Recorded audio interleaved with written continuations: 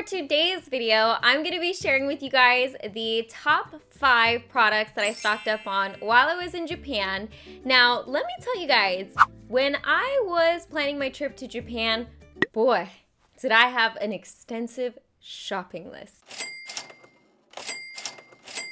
But I did kind of have like a solid idea of what I wanted to pick up multiples of. So that's what I'm going to be talking about in this video, sharing with you guys my thoughts. Let's get started, shall we? So the first thing that I stocked up on while I was in Japan were eyelashes. So I have been super into Japanese false eyelashes, and these just tend to fit my eye shape the best. They're also super affordable, and a lot of times when I'm looking for lashes to wear, I like the lashes that have the invisible band. It's just easier for me to blend them into my eyelashes. So actually, I'm wearing my favorite brand of lashes, which is, I believe it's pronounced Mish Blooming. You guys will correct me, I'm sure, if I'm incorrect. And I'm wearing them right now. The style that I'm wearing is actually number 5 Girly Wink. And I have gone through literally packs of Mish Blooming eyelashes. So I actually found these in some type of drugstore. I'm actually not even sure what the store was called. They just had like a big tax-free sign, so I walked into it, and they had like, it was like a pharmacy slash beauty store slash they had food there as well, so I don't actually know technically what those would be called in Japan. So I got 2 styles. I got RPN08, which looks like that. These ones have like a bit of a flare at the end, and these are also brown. And then I got these, and these are more of like to create a round eye effect, or like a rounder eye, to make your eye look rounder. Ugh, I can't get my words out today. But the length is actually in the middle of the band, so these are in black. So I got these 2 because I was like, $8 for 5 pairs of lashes? You really can't get much cheaper than that. So lashes I stocked up on. I actually have been wearing eyelashes a lot more recently. These go on like perfectly. They're easy to use, and they look fairly natural, I feel like. But speaking of eyes, these are kind of random, but I stocked up on eye drops. I actually have heard of Roto eye drops in the past. This girl I've been watching lately, she recommended these Roto Lise eye drops. Her name's Tina, and I want to try them because I have really red eyes, so I'm gonna try these. They have all kinds. Hopefully this is what I need. They do have lots of different versions, but I think I remember it being pink. The box is really pretty. But I was watching Tina's channel, which I'll link her channel down below, and she recommended the pink one. She said that these are really good for when your eyes get red. I see there's some type of like UV thing here, and then like a sparkly eye. I know these are good for making the whites of your eyes look whiter. I don't know what the UV thing is. Maybe you guys can tell me what that means. But I bought these because I get, you know, irritated eyes quite often with my line of work, since I'm staring at a computer screen for long periods of time. So I thought something like this would be nice. So I actually bought 2 boxes because they were super affordable there, obviously. And then I decided to try this one out as well. There's like a whole shelf of Roto brand eye drops, and I grabbed this one because it had like lots of vitamins on it, and I was like, oh, these might be great for hydration and moisture, because you know I equate blue to moisture. Logic. Looking at the back, it's rated as a 5, which I'm pretty sure that means it's the most cooling, which if you're not familiar with Roto eye drops, they're notorious for being like super cooling and almost like tingly feeling. I don't even know how to describe it, but they're just known to like give your eyes that like icy feeling. So I think I accidentally picked out the most severe of the iciness, but we'll find out. Online, if I were to purchase them, they were much more expensive. They were like 3 to 4 times the price. So these are something I am super excited about. I'm a big bath girl. I like baths. Japan is known for a thing called, at least I call it, milky baths. I don't know if that's what they're referred to. I don't know anything like this in the States, any brand that I could equate to something like this. But basically what I stocked up on are bath salts. So I got a couple different boxes. I just wanted to try a couple different brands. I actually saw these 2 brands online. I just recognized the boxes in store from what I Google searched, so I actually can't tell you the name of these. I'm sure you guys will help me out. So essentially what these are little packets of bath salts. So each one has like 12 to 15. And basically what these are salts from Japan, so they're good for making your skin soft. Basically any benefits you would take from like an Epsom salt bath you get in this, and they're scented. They also make the bath milky, which is why I call them milky baths. So they're actually pretty potent. One packet actually makes my whole bathroom smell super amazing, kind of like Lush, but more affordable and Japanese. I honestly wish I could have bought more of these, but you know, since they are powdered products or like salts, they are fairly heavy, so I only got a couple of boxes, and honestly these will last me a long time. I know you can purchase these online, but they're obviously more expensive than if you were to buy them in Japan and bring them back. This one has like 4 different flavors as well. And the nice thing about these bath products is because they do have the packaged form, I can give them out to friends or family and share, which I thought was really convenient and nice, so I can share a little bit of like Japanese bath. This one I just grabbed off the shelf because I thought it looked luxurious with the rose.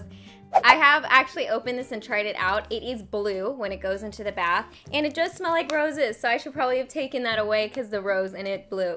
But, oh, the brand is Bath Clean, and I'm pretty sure this is also a pretty popular Japanese bath salt brand. The next thing I stocked up on, I actually showed you guys in my DAISO Japan haul, and that is some konjac sponges. How these work, they're like hard, and then you get them wet and they get soft, and I use them with my cleanser when I wash my face maybe once or twice a week. And basically what the sponge does is it gives your skin a very soft and gentle exfoliation. You can use these multiple times, so they have like a little string on them. You just hang them up in your shower, use them for however long, and then you throw them away and get a new one. The reason that I stocked up on these while I was in Japan is because these are so much cheaper, obviously, in Japan. I know Western companies have these and make them and sell them, but they're just, I don't know, I look at them and I'm like, ugh, so expensive, and I know they're so much cheaper in Japan.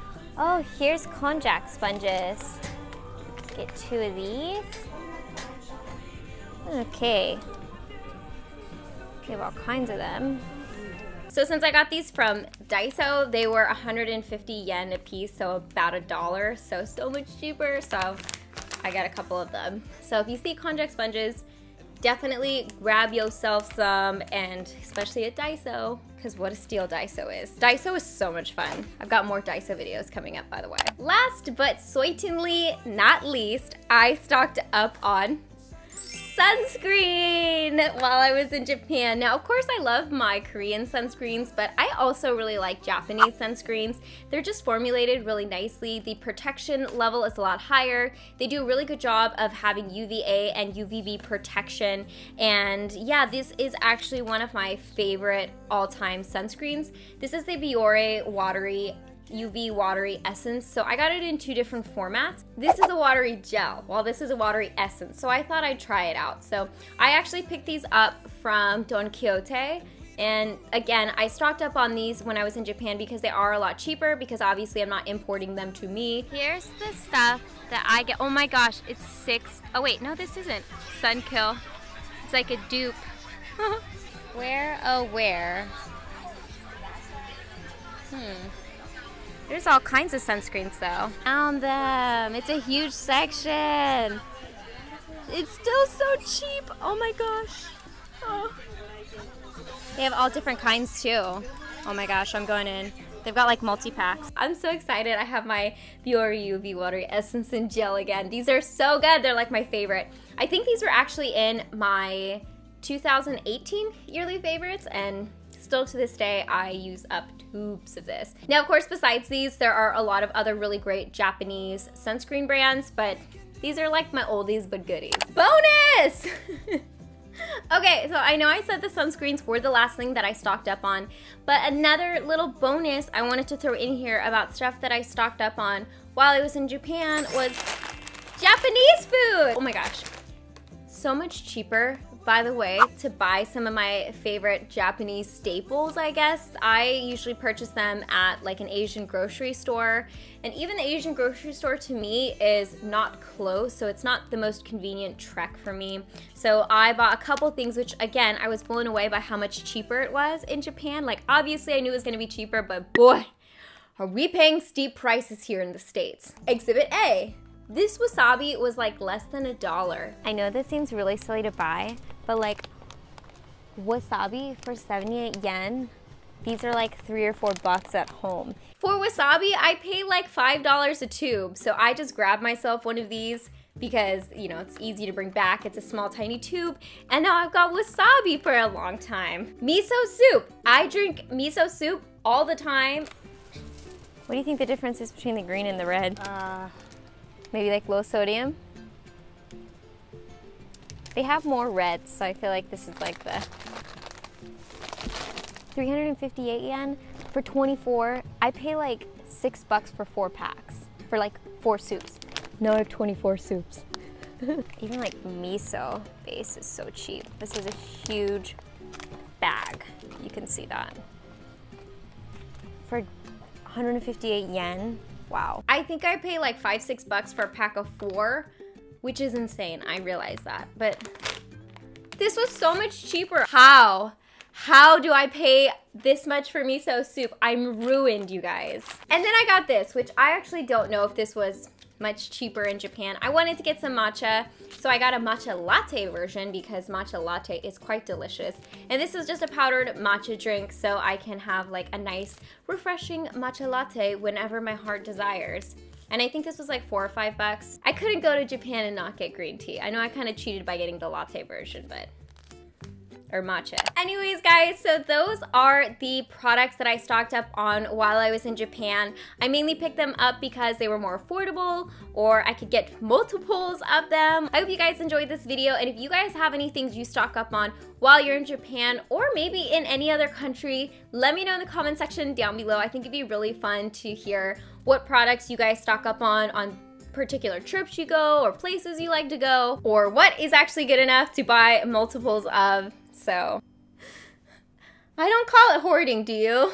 As always, I hope you guys are happy and healthy, and don't forget to rate, comment, subscribe, share with your friends and family, hit that notification bell, and I'll see you guys in my next video. Bye, guys!